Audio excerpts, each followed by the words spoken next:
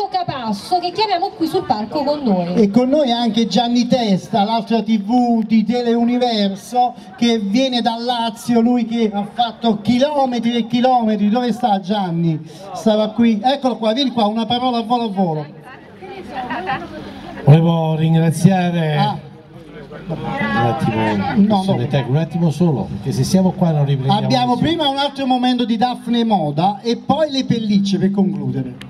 Allora, volevo ringraziare Angelo, perché stare appresso a Angelo non è facile, quindi hai fatto chilometri, io ho fatti migliaia e migliaia di chilometri per stare centinaio di eventi con me. Comunque essere qui, vedere per prima cosa che Angelo è al 90%, ma quando sarà al 100% non riusciremo neanche a raggiungerlo, quindi ok, un applauso, glielo facciamo di cuore, gentilissimi, perché qui è solo l'aperitivo. Io vi ringrazio, vi ricordo sempre che sono Franco Capasso, eccoci qua, di Italia Felix, e naturalmente vi invito sempre anche ai miei eventi, perché c'è sempre anche Angelo, quindi andate a trovare Angelo e a me non mi trovate. Grazie. Gianni Testa, okay, io lui è uno storico, ecco, sono 50 anni che faccio questo lavoro, quindi non diciamo l'età. Niente, siamo 4-5 anni amici, no?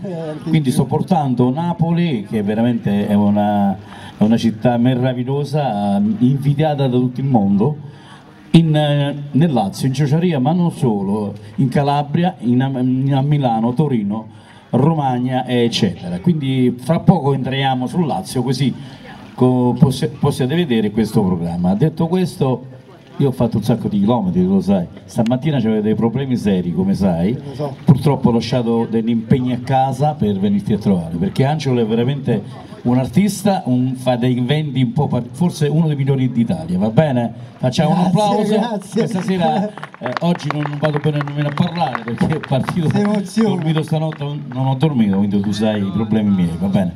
Allora, vogliamo fare un grosso applauso a Gianni Testa direttamente dal Lazio, grazie, che viene mille. Con passione con la telecamera per donare anche lui un'emozione. Grazie mille. A questo punto Daphne Moda, signori, il momento importante continua con la moda.